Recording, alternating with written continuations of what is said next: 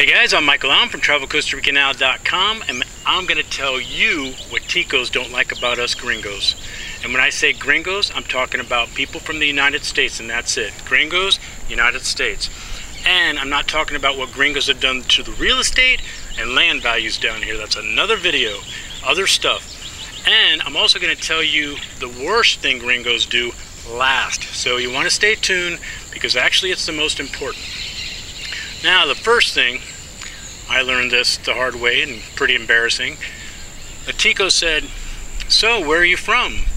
I said, "Well, I'm an American." He said, "So am I." Hello, North America, Central America. People in the United States do not have a monopoly on America or American. So, they know Christopher Columbus too. So don't learn that one the embarrassing way like I did. They also don't like that we don't have any patience and that we're time-oriented and we have this constant need to move and do things.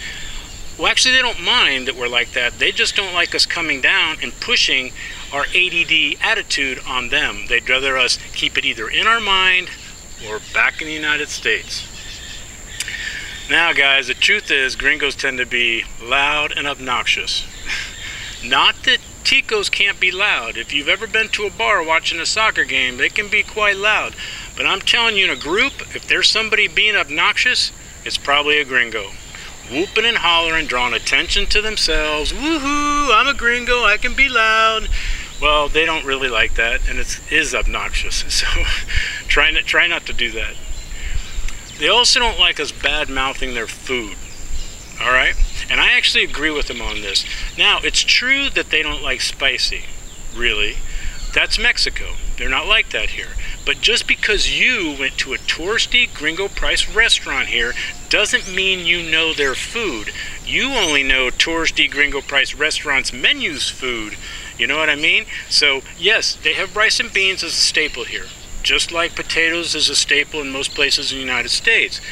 But believe me, they do all the stuff. They got recipes. They have fish and things. They dress things up. It's just you don't know it, you know? So believe me, the food is good down here. And if you don't think it's good, just bring a bottle of Tabasco sauce with you, I guess, on your next trip. Now, this next thing can be kind of racist, whether you are meaning it so or not. Do not say, "You don't look like a Tico," which basically is you're referencing that they look more white than they should. And that's kind of playing, it's kind of playing into that whole, what we do to blacks a lot in the United States, where if they're lighter, we think that they may be more intelligent, or we can relate to them better than the darker ones that could be sketchy and less intelligent. Well, that's obviously way not true, and it's way not true here. Ticos here are from white to dark and everything between. So don't do that "you don't look like a Tico" thing. It's not good, and it does sound a little racist and discriminatory, maybe even on a subconscious level. Now, I'm not gonna strike that. If you learn Spanish, or you think you learned Spanish before you come here, and you're talking to the waiter here, and he doesn't understand you, it's because your Spanish sucks, or it's not as good as you think it is. It's not because he doesn't know Spanish, he lives here. But don't get all pissy and like you're talking great Spanish and he's got the problem because he doesn't understand you. No, you have the problem because your Spanish isn't good. It's very offensive. Think about it in a reverse situation if somebody was saying that about your English. All right, and the other funny, kind of sad thing is, if a Tico doesn't know English, you talking slower doesn't mean he's going to understand it any better. So, "Can you get me a beer?"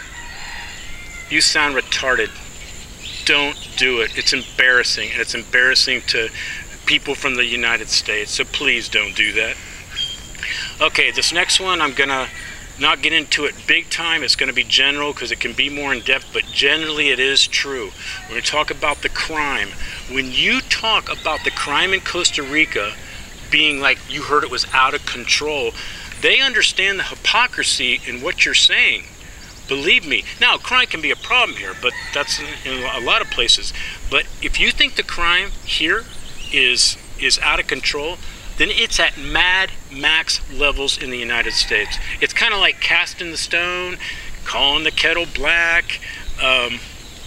It's very hypocritical, and they know it, and they don't like it. Now, and again, you know, the truth is most travelers that come here feel very safe. But you just hear the bad stories. You hear the 1 out of, 1,000 stories type of thing. But by far, the worst things that gringos do here that they don't like, and actually we do this all around the world, not just here. We have this annoying habit of thinking we're better than everybody else. We talk down to people. We preach to people. We say things like, well, that's not how we do it in the United States. Guess what? They don't care how we do it in the United States. They are not jealous. They do not want to be us. I know that's hard to believe. We're great people, but they don't. They're very proud to be a Costa Rican. They don't mind telling you that. I'm telling you, you can't underestimate this. We do have this way about us thinking that we're here and everybody else is there. Now, although they do like our movies and some of our music, but I think they'd just rather you appreciate the country and say thank you. And remember, just because somebody might be smarter doesn't necessarily make them wiser. And I would go so far as to say that there's more gringos wishing they were living the Tico lifestyle than Ticos wishing they were living the gringo lifestyle in the United States. You can bank on that. And kind of a funny one, they think it's kind of funny that people from the United States, when they come down here to travel or whatever, they wear their safari outfits like they're going to the Serengeti looking for elephants and giraffes.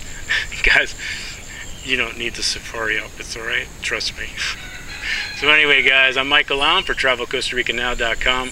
Peace, guys. Hope it helps.